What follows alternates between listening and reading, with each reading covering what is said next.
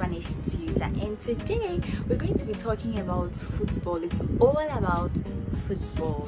Yes, and as you can see, I am in my football jersey, or jersey, representing Ghana because I'm a Ghanaian. Aside the fact that I teach Spanish, so Ghana is my first country, but aside that, all Spanish speaking country in the competition, right?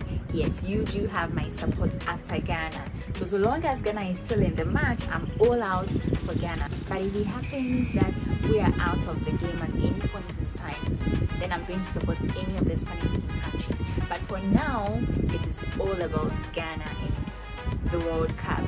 Yes, so you can, in Spanish you can say La Copa Mundial, the football, that's FIFA World Cup, or you could simply say El Mundial, and it's still correct. Okay, yes, so this video is going to be in two folds.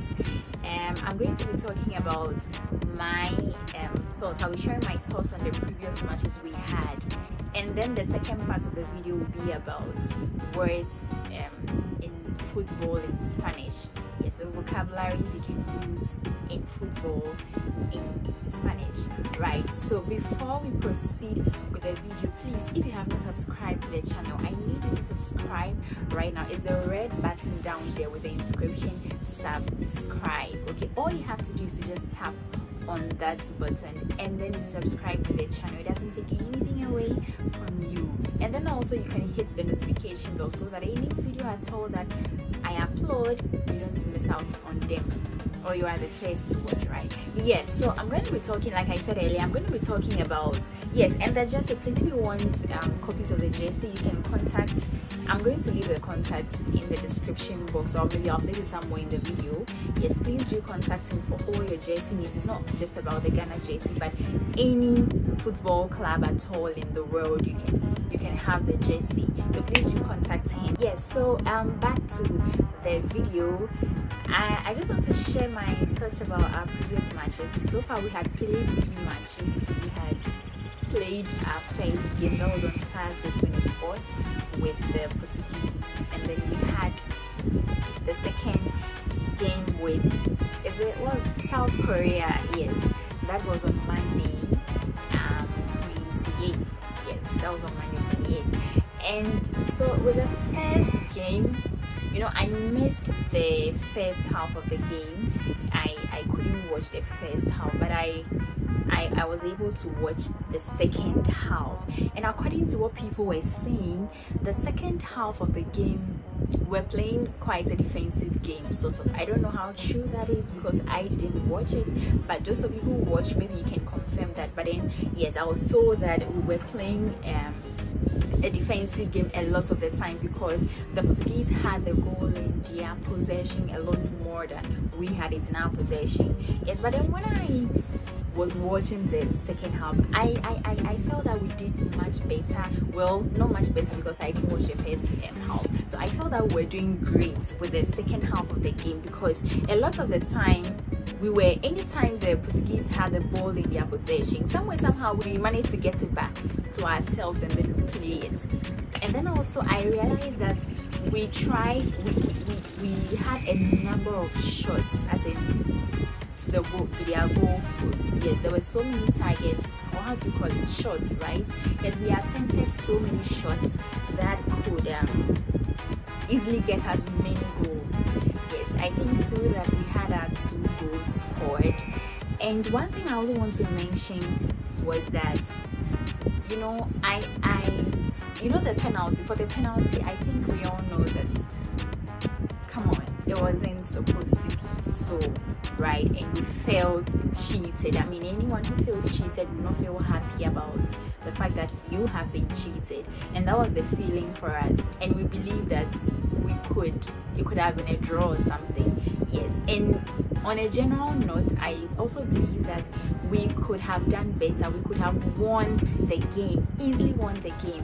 And I want to talk about the goals of the Portuguese. So they had 3 goals in all, and I want to say that the goals we had, the goals we scored, were authentic goals. I'm going to explain why I'm saying they are authentic. So you realize that during the match, the 2 goals we scored, it was in the middle of like heat, where the Portuguese were there to actually defend the ball kind of thing, but we still scored. But the 3 goals the Portuguese scored, it was something so easy on their part. The first one was a penalty. I mean, that was just so easy. And even with the penalty, I was praying to God that this keeper is going to catch the ball, or Ronaldo wouldn't be able to score the goal. Like, I was just so confident that it wasn't going to be a goal, but he scored it anyway. So yeah, but it didn't discourage me, you know. The other 2 goals they scored was because I felt, you know, when they scored the penalty, we scored our 1 goal and we're so excited. In fact, I screamed. It's been a long time I screamed like that when we scored our first goal to equalize with the Portuguese. And so I think within that period we were so excited, and we were not in position sort of. So the Portuguese easily, our defense wasn't really strong, so the Portuguese easily had their way into scoring us. And then the next minute they scored again. I'm like, oh no, this is a mistake on our part. If we were there to defend the ball, it wouldn't have been a goal. Yeah, so I believe that the goals, all 3 goals that has been scored by the Portuguese wasn't really a struggle for them, because we did a mistake on our part. Yes, so imagine we were in our various positions on the football pitch. I don't think they would have scored that goal, but our 2 goals we scored, everyone was there. Like, the Portuguese were there to defend the ball, but we scored it. Like, it was a tough one for us to score. So I believe that we did a great job. Our goals were very authentic. They were like real goals, real goals. We aimed the, do we aim goals? I don't know, but yes. So I was so confident in the Black Stars. I was so proud of them because I think they did a great job. Yeah, so even though they scored us, I still had much confidence that we were going to win in our subsequent matches. And of course, yes, yesterday we won. We won 3-2, right? Yesterday's match I couldn't have, okay, Monday, because I don't know when I'm uploading this. So Monday's match, you know, I couldn't get a chance to watch. I was working, of course, so I was just following the updates on Google. When you type Google in Google FIFA World Cup 2022, it's gonna give you a live update, not in video but in text. So you're going to see the country, the scores, the time, and then if there had been scores, who scored the goal, like that, and the time will be reading. So it's more like a live update. So I was just following from there. And then also where I was also following was you guys, your status. Oh my god, every single minute, in fact every single second, someone is posting something on their status, and obviously it's about the football game that was ongoing at the time. So, you know, I'll go to the status side. I wasn't really watching, like tapping on a name to watch the status. I was just watching their last especially when it's in the text format, you would see the last messages. You don't really have to tap the person's name to watch the last status before you see. Sometimes you will see the whole or the entire message, but I think that majority of the messages or the text, the status updates, the messages were very clear enough and they were very short. So at least I was getting an idea of what was going on. If Kudu score, everybody would type Kudu score like that. And then when Atizigi, yes, and when Atizigi, I really like the video. And when Atizigi was doing very well, everybody was typing Ziggy, like stuff like that. So it gives me an idea that, oh, you know, they are trying to score us, but our goalkeeper is doing an awesome job over there. Yeah, so that was how I was getting my updates whilst I was working. And then finally we scored the goal. But can you imagine that before the match, or let's say I think about 11 minutes or a few minutes before the match, I recorded a video of myself predicting the scores, and the video I made, it was just a random video. I didn't intend to post it anywhere. I was just doing my own thing, you know, on me, yeah, stuff like that basically. So yeah, I need video, guys, so stay tuned. And yeah, we're going to win today's match 3-2. We're scoring 3 goals. And when I was predicting, I didn't even think. I just said what I had to say. Yeah, so when we won the match, I forgot that I even predicted and it came to pass. It was later in the evening. I was going through my phone, my gallery, and I saw the video. I'm like, oh, let me watch the video again. And then I listened to the things I said. I'm like, oh, I actually predicted and I got it right.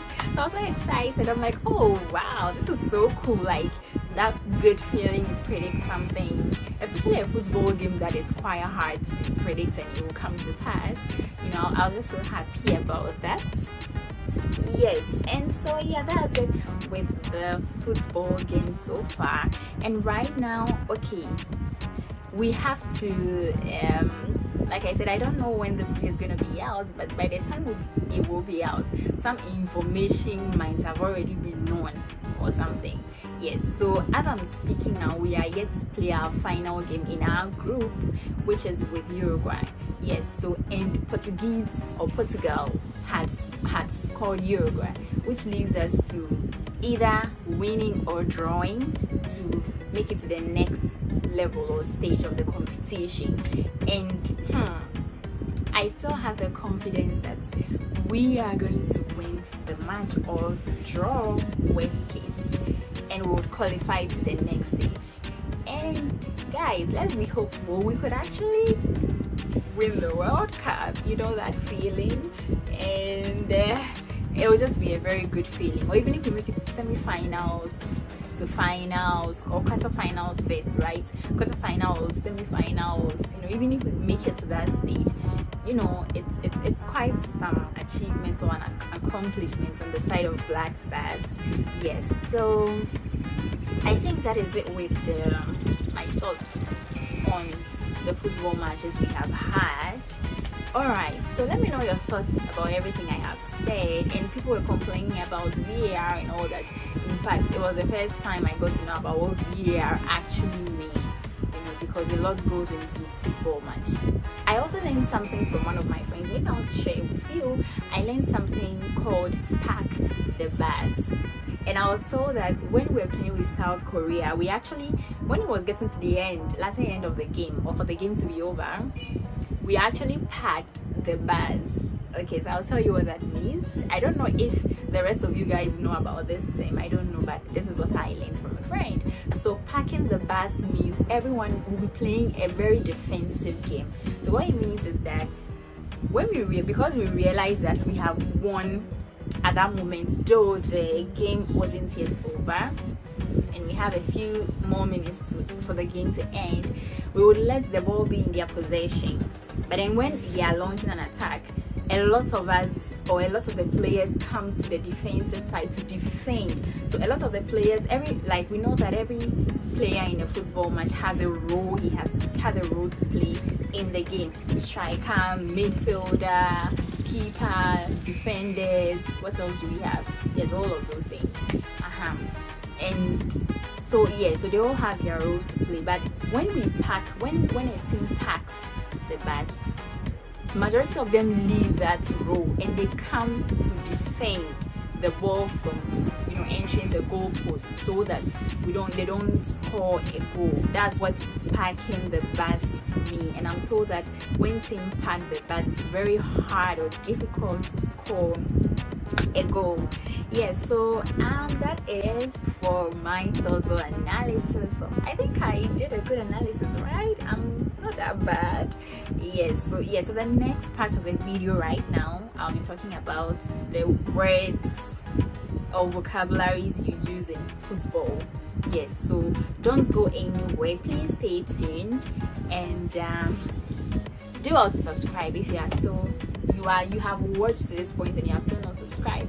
Please do also subscribe and turn on them. It encourages me when you subscribe. It will also help us grow and encourage me to give you more content, interesting content. So thank you so much. And yes, so now let's move into the next phase of the video. There are many vocabularies you can find in football, but for the purpose of this video, I'll be talking about just 2 areas, and in our next video I'll talk about other two areas. So in this video, I'm going to be talking about the types of games, that is one, and two, I'll be talking about the team. Okay, I'll be giving vocabularies or words under the type of games, one, and two, what is made up of a team in a football. We have different types of games in a football match. So we have the World Cup, we have the Champions League, we have the Copa America, we have the Premier League, we have friendly match. Alright, so if you want to say World Cup in Spanish, you'd say La Copa Mundial de Fútbol. La Copa Mundial de Fútbol. If you want to say Champions League, you'd say La Liga de Campeones. And if you want to say the Copa America, you'd say La Copa America. La Copa America. Premier League is Primera División. Primera División. Friendly match, you'd say El Partido Amistoso. El Partido Amistoso. Alright, now if you want to say football team or soccer team, you'd say Un equipo de fútbol. Un equipo de fútbol. So now let's talk about the team, or what is made up of a team in a football game, right? So like I said, a team is called el equipo. El equipo. Lineup is la alineación. Then we have el jugador, which means player. El jugador, player. El futbolista, football player. El futbolista, football player. Then we have el golero, or el arquero, or el portero. They all mean goalkeeper. The goalkeeper alone has several names. Yes, it also depends on the region. Yes, and so we have el delantero. El delantero, which is a striker or forward. We have el goleador. El goleador, which is goal scorer. Then we have el mediocampista or el volante. They both mean midfielder. Then we have el mediapunta. El mediapunta, which means playmaker. We have el defensa or el defensor, which means defender. And then we have el central, which is center back. We have el capitán. El capitán, which is captain. El técnico. El técnico, which is the coach. Now I would end here, but before I end, I'm going to give a few sentences or few phrases we can use, and then in our next video I'll talk about the pitch, and then I'll talk about other vocabularies we can find in football. Right, so if you want to say that Ghana won the match or the game against South Korea, you'd say Ghana ganó el partido contra Corea del Sur. South Korea in Spanish is Corea del Sur. Corea del Sur. Okay, so our sentence is Ghana ganó el partido contra Corea del Sur. And if you also want to say, do you think we would win the next match? Yes, so like I said, our next match is with Uruguay. So if you want to say, or you want to ask, do you think we will win the next match? You would say, ¿Crees que podremos ganar el partido próximo? ¿Crees que podremos ganar el partido próximo? Right. If you want to say, come on, like in the course of the game, you're trying to, as though you are the coach on the field in Qatar, and you want to say, come on guys, or come on, you could just say vamos, vamos. Yes, vamos. Or if a goal has been scored and you want to say, what a goal, you could say que golazo. Que golazo. What a goal. Right, so thank you for listening to this part of the video. Yeah guys, so I believe that you have learned a lot from the words and the phrases you can find in football in Spanish. I myself had also learned it. Football is not something I do on a regular basis like the boys or the guys do. Even though I am a fan of Barcelona and Messi, but I don't watch the football matches and all that. Yes, I just hear of the things they do basically. Yes, so this is also some of the things I have learned are also new to me, which I am glad that I shared them with you so we all learn them. Yeah, so you tell me in the comment section which is your favorite word or expression you have learned from today's video. I hope you really enjoyed the video. Do all to subscribe again if you have not subscribed till this point, and also turn on your notification bell and do all of those things for us. I really do appreciate them, and of course share them across, share them with friends and people to watch. And yeah, thank you so much, and I am going to catch you in the next videos. Muchísimas gracias por ver este video y hasta luego. See you another time. Adios.